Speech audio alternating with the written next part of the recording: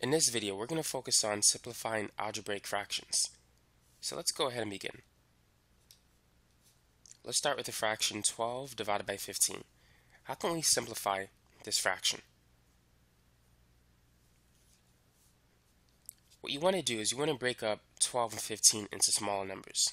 12 is 4 times 3. 15 is 5 times 3. Notice that we can cancel a 3. So therefore, 12 over 15 can be reduced to 4 divided by 5. Now, based on that example, go ahead and try this one. Reduce the fraction 12 over 28 and also 54 divided by 30. Feel free to take a minute and work on these two examples. So what numbers can we break 12 into? Just like the last example, we can write it as 4 times 3. Now what about 28? 28 is 4 times 7. So notice that we could cancel a 4 in this example.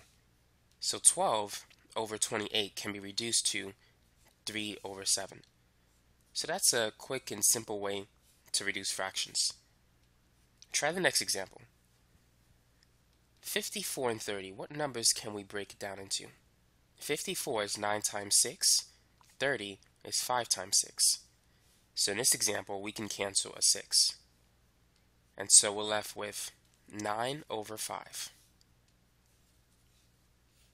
And that's the answer for the second example.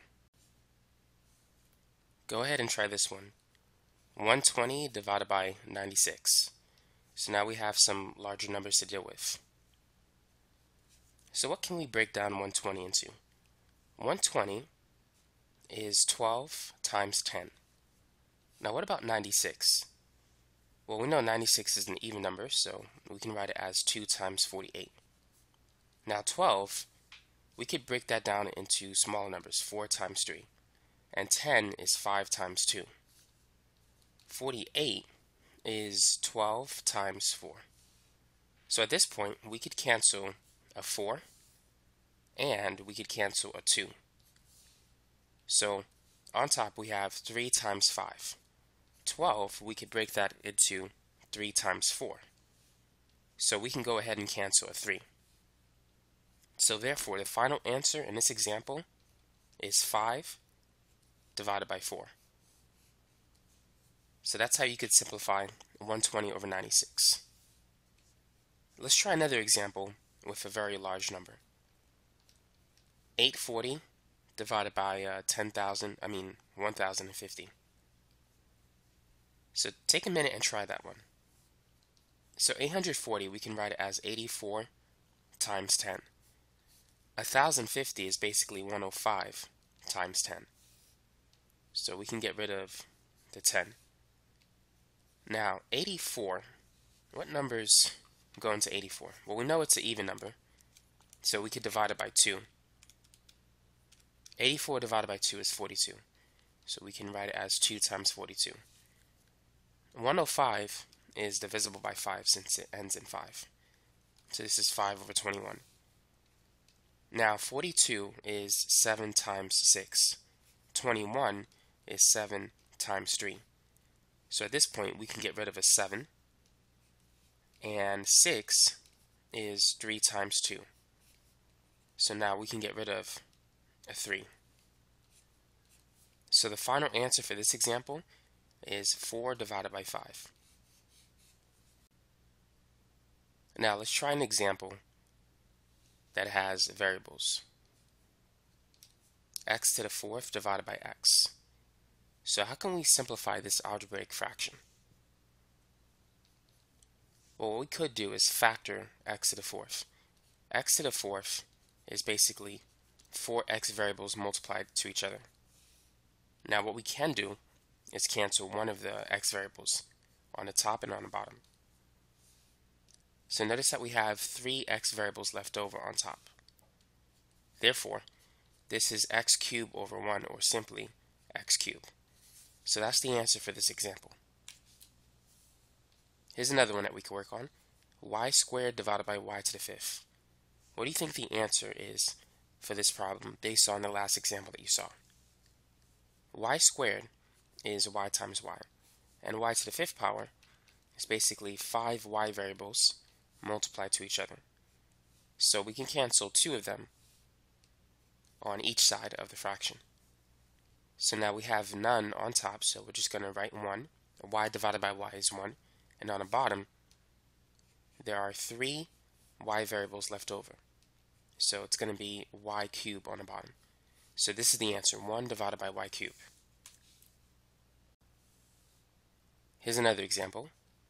9x squared divided by 15x to the 5th.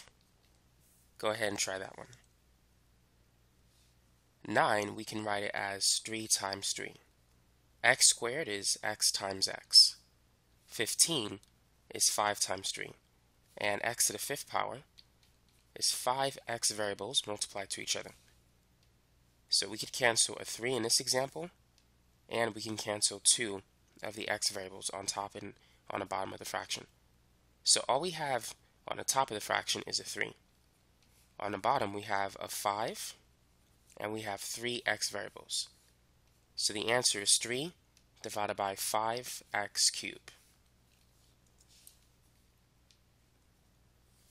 Let's try this one. 21 x squared y cubed divided by 35 x y to the 6th.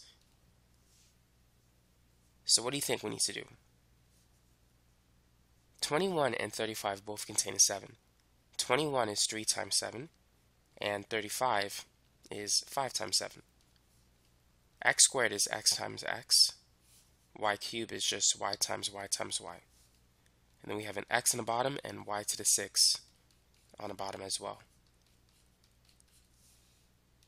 So we can cancel a 7, an x, and we can cancel 3 y variables. So on the numerator, we're left with 3x. And on the bottom, we have a 5 and just 3 y variables. So the answer is 3x over 5y cubed. For the sake of practice, let's try one more. 60 x cubed y to the 7th divided by 48 x to the 5th y to the 4th. 60 is basically 5 times 12. And then we have x cubed and y to the 7th. So I gotta write 7 y variables, and I'm almost out of space. 48 is 4 times 12. And then we have x to the 5th and y to the 4th. So we can cancel a 12, and we can cancel 3 x variables on both sides, and we can get rid of 4 y variables.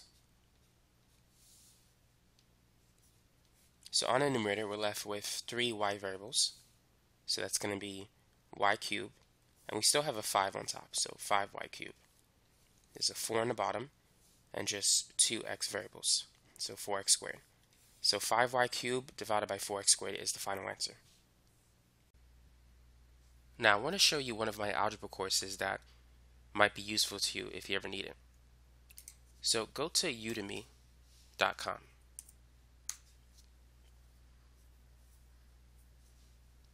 Now in the search box, just type in algebra, and it should come up. So it's the one with the image with the black background.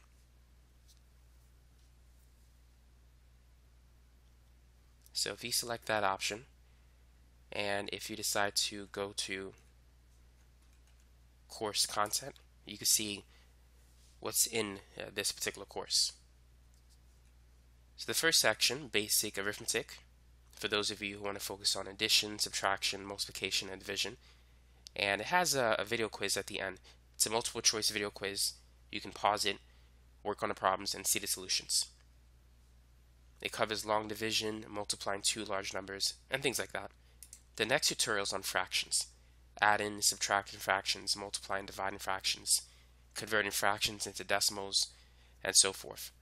So you can also take a look at that. Next, solving linear equations, which we covered, and just more examples if you need more help with that. The next topic, order of operations, which is also useful. Graphing linear equations. You need to know how to calculate the slope. You need to be familiar with the slope-intercept form, standard form, and just how to tell if lines are parallel, perpendicular, and so forth. And there's a quiz that goes with that as well. The next topic is on inequalities and absolute value expressions, which are also seen in a typical algebra course. And then we have polynomials, and that's a long section. And then factoring, that's another topic you need to master. And then system of equations. You can solve it by elimination, substitution. There's also word problems as well. Sometimes you got to solve equations with 3 variables, x, y, and z. So that could be helpful. Next, quadratic equations, how to use the quadratic formula, how to graph them, how to convert between standard and vertex form. And then you have rational expressions and radical expressions, solving radical equations, simplifying it, things like that. And every section has a quiz, so you can always review what you've learned if you have a test the next day. So here we have complex imaginary numbers. You need to know how to simplify those. Exponential, functions, logs. I have a lot of videos on logs. And then this is just functions in general. Vertical line tests, horizontal line tests, how to tell if a function is even or odd. And then conic sections, graphing circles, hyperbolas, ellipses, parabolas, and things like that. There's 2 video quizzes because it's actually a long section. And finally, arithmetic and geometric sequences and series. So that's my algebra course if you want to take a look at it, and let me know what you think.